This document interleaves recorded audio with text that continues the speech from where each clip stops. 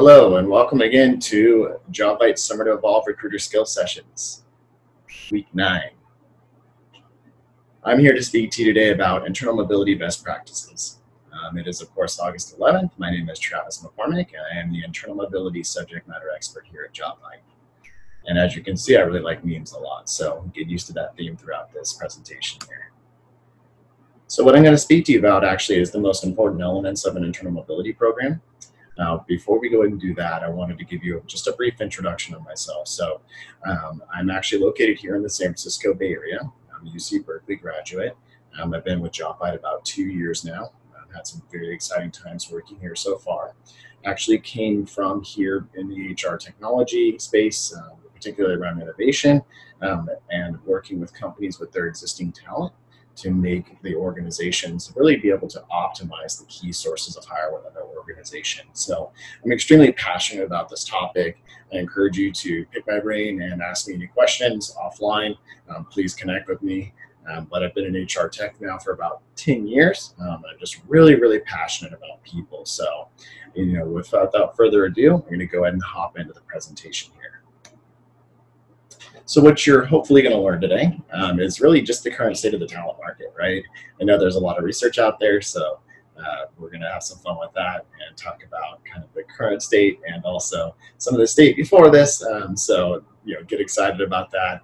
We'll talk about internal recruitment methods, and really just about the employee expectations around internal mobility and some of the employer best practices that kind of go hand in hand with that, and really how to highlight promotional opportunities, right? So think of how to communicate your program. We also want to make sure that you're able to really be able to fill requisitions with those internal candidates, right? At the end of the day, it's about driving that action to be able to really fill your candidate pipeline and getting good results. So we're going to share with you a little bit about technology should be able to do that. And then most importantly, why should this all matter, right? Not just for you as the employer, and as an employer, you are an employee as well. So let's talk about that a little bit. So let's jump into the current state of the market here. So according to some of our recent data that we actually collected through Job Seeker Nation, which is a readily available report that I encourage all of you to go ahead and take action to download, really a take home here is that you should make it easy for your employees to stay. I think that's pretty obvious there, but what isn't really is that 65% of workers rarely check their company's internal postings, right? So they really prefer to hear about opportunities within their company in different ways. Some of them for their manager, right, which actually came in the highest in this study. Some of them through internal communications in the system, and then really through personal communication from HR. So these are all ways that, it's easy to help get communications out to your employees, but, something that we found relevant even in today's economic and trying time, right? But wait, there's more, of course. So, who is more likely to check internal postings, right? We actually did a survey on this, and we found that women, of course, are actually going out there and getting after it, which is great.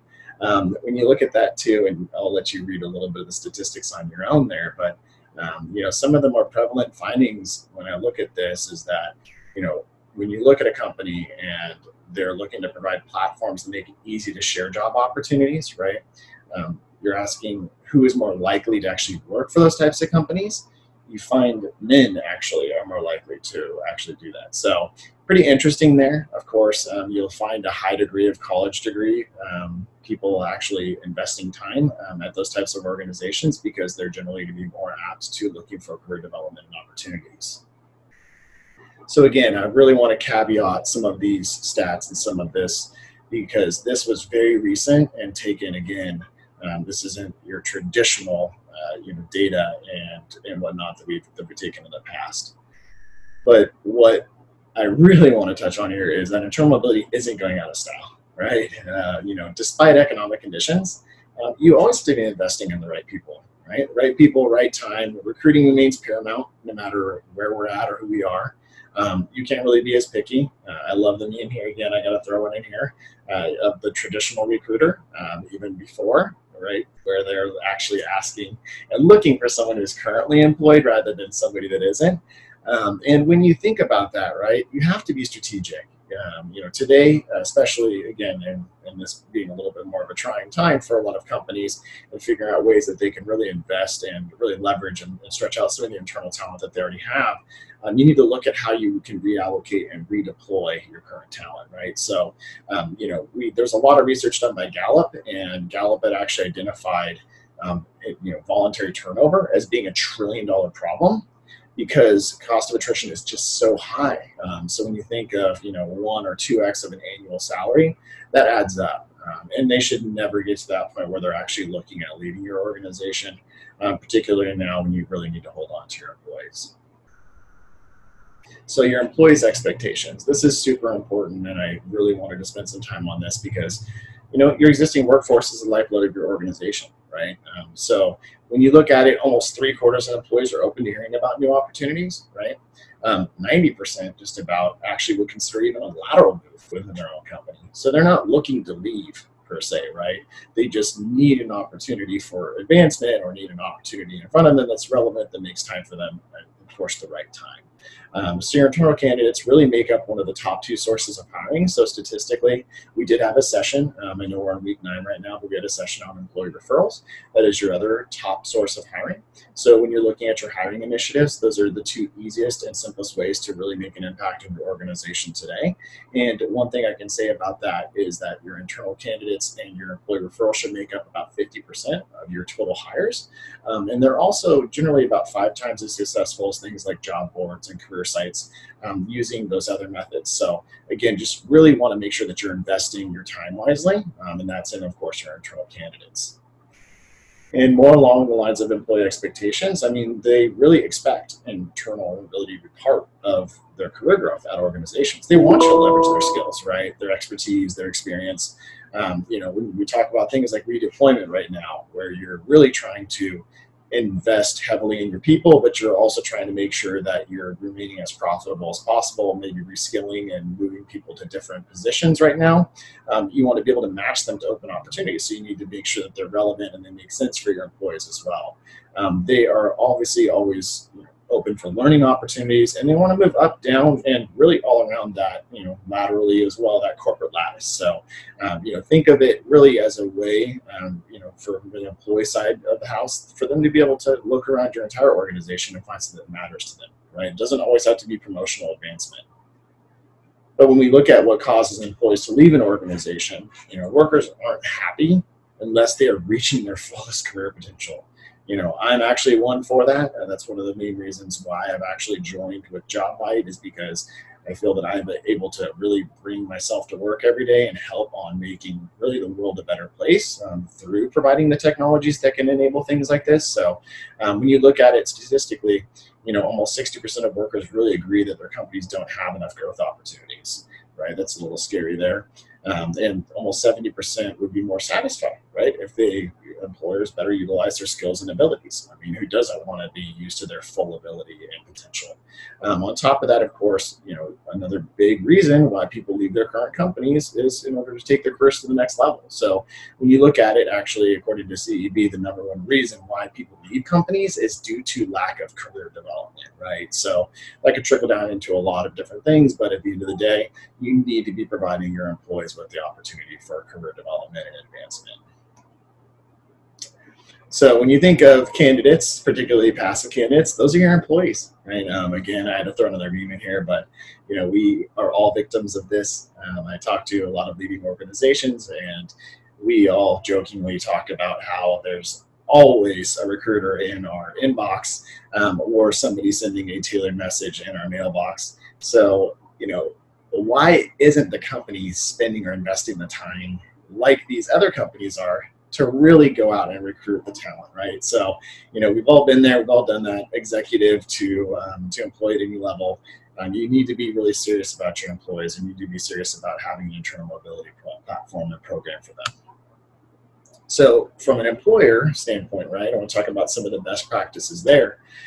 And for that, the talent audiences that we really look at here from a recruitment marketing standpoint here at Jobvite, we look across things like your key talent audiences, right? Your high volume, your job families, and your targeted or really critical jobs, and then the strategic audience. So think of diversity or underrepresented right now, how important that is. veterans, military, things of that nature. Your relationship audiences are very important. That is, of course, your employee referrals, which we already talked about, and your existing employees. So different audiences require different strategies. So when you look at it from an organizational standpoint, you really need to be able to identify these audiences, and you need to make sure that you're actually implementing strategies that are going to move the needle on each one of these, right? So this is very, very important because you want to be able to reach some of your hiring goals around these. And of course, we can help you with that thing. And I always talk about organizations really, recruiting can't stop after the first day, right? It's pretty simple, but modern recruiting must go beyond, right? So traditional recruiting software and technologies are really designed to find external candidates, right? They're not there to help you keep them. So you should really know your ABCs in this case, right? Which is you should always be recruiting, and ways to go beyond really include or internal mobility, right? So I did put something in the top right corner here that I want everybody to take home, which is a study by FutureStat, which says that 87% of companies believe that an internal mobility program would really help with retention, right? Yet only a third actually have these programs. So why is that, right? There could be a slew of different things, but at the end of the day, that's simply not a statistic that can be ignored. So let's talk about how to create an internal mobility program, right? So here's 5 tips to creating a culture of internal mobility, right? You need to be transparent, and you need to encourage transparency, right? And what I mean by that is you need to have the ability to be able to talk about your program and what you're looking for. You need to be able to encourage transparency across your entire organization into what opportunities are being made available, into what your company is doing to help these types of people in your organization, particularly your internal hires, right? So your existing employees being the lifeblood of your organization. You need to create a fluid work environment. I think more so than any time other than today, there's a need for people to be able to perform multiple tasks, right? So this kind of talks into a little bit of a lot of the different topics that are coming up today around reskilling employees or skills inventory and management, and understanding really where your employees are today and where you can get them tomorrow, to make sure that you don't have those gaps, right? So you're giving your employees both an opportunity for development, and you're giving your actual company the opportunity to have your employees perform other job responsibilities that they wouldn't otherwise normally be doing. So it's really a win-win situation because it's more ROI for your organization. You want to encourage multi-direction career moves, right? So again, we talked a little bit earlier about how employees are so keen to be able to move around within the organization, and they would actually rather consider a lateral move within your organization rather than even moving upwards outside of your organization.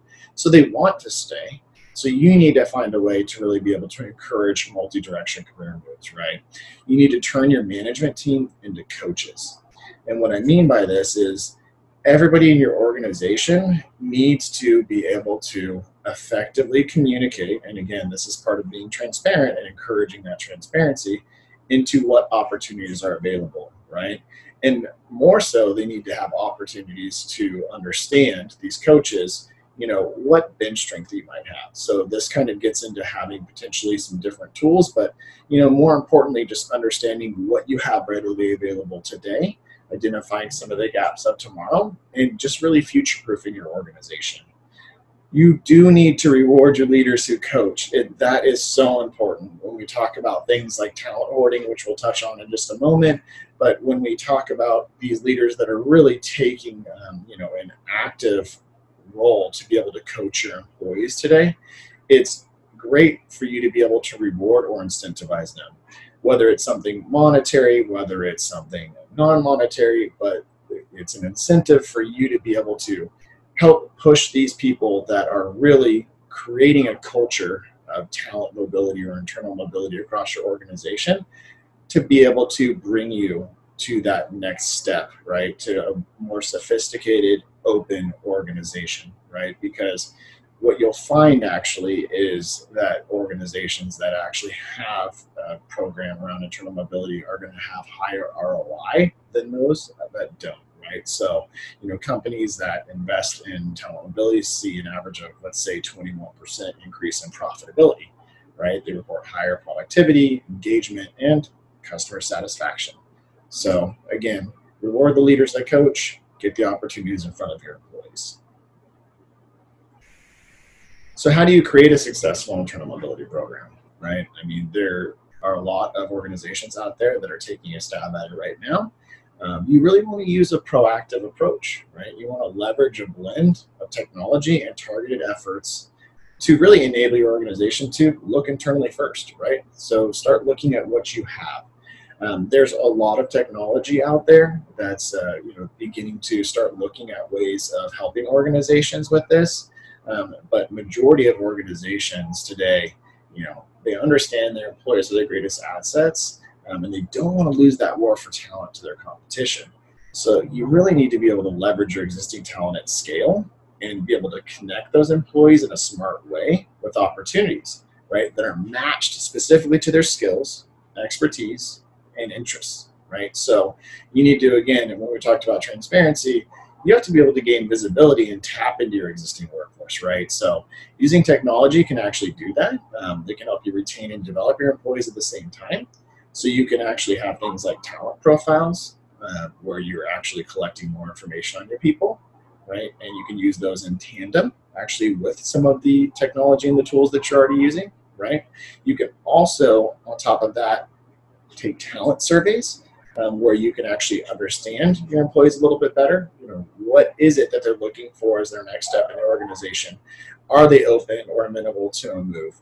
What is it exactly that is driving this person and keeping them at your organization, right? So you want to really be able to use that survey then to be able to put relevant opportunities in front of people. And then you want to be able to give a VIP apply experience for your internal applicants. So once they've found this opportunity, you have to be able to make it super easy, easier than an external candidate for internal applicants, right? So, there's plenty of ways to do that. And again, I encourage you to reach out to us if you want more information on how we actually do that. But above all, you have to have a searchable database too to identify internal candidates that are best fit. So this kind of gets into a proactive versus a reactive state. So you want to be able to have the ability to, if your actual candidates aren't doing this on their own, to be able to go out and reach out to them yourself, right? So if they're not making that first move, you certainly can do that for them, right? So, job matching technology can even suggest jobs, right? Whether it's lateral or vertical for career progression as well. So think about using that database and think about using and having a way for you to be able to, again, lean on technology to make that first step into understanding what you have even further on than you do today. The second thing on creating a successful internal mobility program is around communication, right? So we kind of talked about using that proactive approach just again. It's a blend of really technology and targeted efforts, right? We want you to look internally first. So with that being said, you can really use a campaigning functionality. I believe it was the first or second slide that we talked about the Job Seeker Nation report and how people like to hear about opportunities, whether it's from their manager, whether it's from a peer, whether they're finding it out on their own. But again, 65% of people aren't even looking, right? So you need to make sure that you're putting things out there that are relevant, again, to that key or that talent audience of your internal employees today, right? So these communications really need to be not just customized. And when I say customized, that means personalized, right? It can be proactive, and it needs to assist or make them feel that it's in the employee's best interest from either a career progression or some type of aspiration with that employee, right? So again, I think the key here is being proactive and reactive. But more importantly, you need to be super targeted. So you need to understand your employees, and that's why some of the technology that I just talked about comes in so important in this actual aspect, because we really want you to be able to not only understand the employees better, but then once you understand those employees better, be able to then target them, right, in a methodical, efficient way. So there are different ways that you can do this, and we can jump into that a little bit more should you be able, or should you actually have any more questions related to that. And, lastly, really, when we talk about your internal hiring process, there's a lot of different things you can actually start talking about, right? So creating an internal hiring process requires that you really set up ground rules, right? So for example, some companies really require an existing employee to be maybe in a current role for a certain amount of months. Others don't, right? But almost half of employers rather actually require internal candidates to notify their manager that they've applied for an internal role. So these are just a couple examples I threw out there. And some of these examples could actually lead to other things, such as, again, if you have to ask your manager, there is an opportunity there for people to actually have an issue of what's called talent hoarding, which means that your manager might actually not give you an approval to move along. So when you think about using technology and communications and really eliminating some bias for your organization, especially as we move into this new normal and people really looking at diversity and inclusion and making sure that everything is fair for people, you want to be able to put, again, the most relevant opportunity in front of the most relevant person, no matter who it is. So, I do encourage, of course, you being able to campaign and push out the information to the right people. The other thing, too, is, you can set up ground rules around, anti-poaching. So there are ways that you can look into if you don't want somebody to move from a business unit to another one. These are all things that, again, getting back to the technology and how you actually set that up, you can actually leverage the technology to protect you from some of these things and to automate this. But at the end of the day, you do want to actually have a robust program and an internal hiring process that has ground rules associated with it, right? And those will change over time. But ultimately, again, you want some guidance for your employees and, of course, for the management. So the benefits of investing internally, let's talk about that, right? There's a lot of benefits.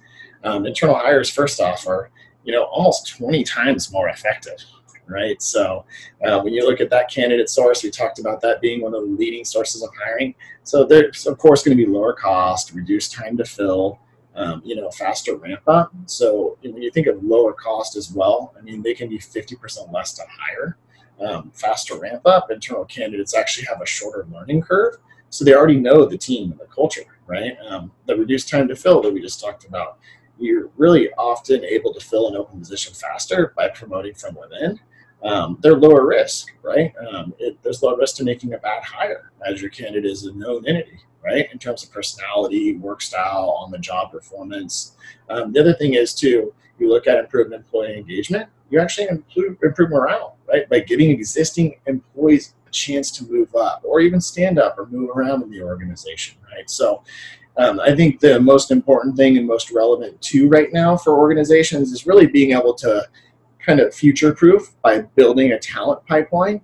So you want to be able to start now promoting internal candidates to support your succession planning, right? Or redeployment issues as well. So these are all important things that you want to look at here as huge benefits of an internal hire as you actually roll out an internal mobility program. So I know I said a lot there. I tried to be pretty brief, but I do want to actually wrap up here by talking about how you can still check out Summer to Evolve. Again, this is week 9 now. Very exciting. We're here to really talk about internal mobility. And so what's coming up this week right now, I hope you all join us for the Two Talented. Jillian Ramos, Associate Director of Talent Mobility at Group M, will be there, as well as Gina Papa, VP of TA and Retention at Palo Alto Networks. And they'll be talking about how to fill roles with talent already inside of your organization. So that's going to be a really great opportunity for you to see that. We also do have a fantastic demo day around why your talent search should begin from within. So when I talked about the technology and the way that you can communicate with employees, you're going to have an opportunity to be able to see that in action. And then we also have a Recruiter Real Talk. I will be on there shortly as well. But we want to talk about really the secret sauce to filling open roles, and that'll be on Friday. And then, of course, just a friendly reminder that next week's theme is content strategies. And, of course, get social with us here at Jobvite. Thank you so much for joining me today. #Jobvite S2E.